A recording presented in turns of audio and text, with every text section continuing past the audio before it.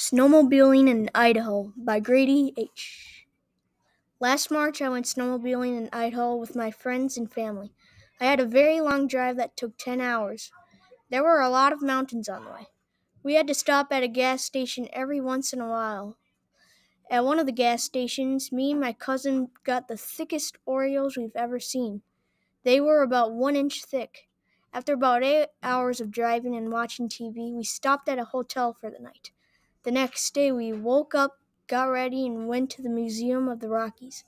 I saw a lot of things, including dinosaur bones, antiques, and old cars. We also took a lot of pictures.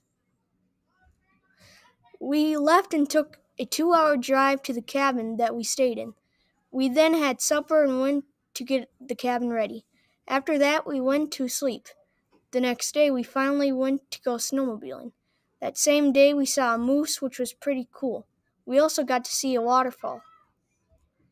While we were driving, we had hot dogs cooking in the snowmobile. That night, we had Nerf gun battle, played games, and relaxed in the hot tub. On the last day, I crashed my snowmobile in a tree. It had a little dent at first, but we fixed it. That same day, we had to clean up, drive for 4 hours, and sleep in a hotel. The next day, we left for home. We had a good time snowmobiling in Idaho, and we were sad when we left, but we had a good time.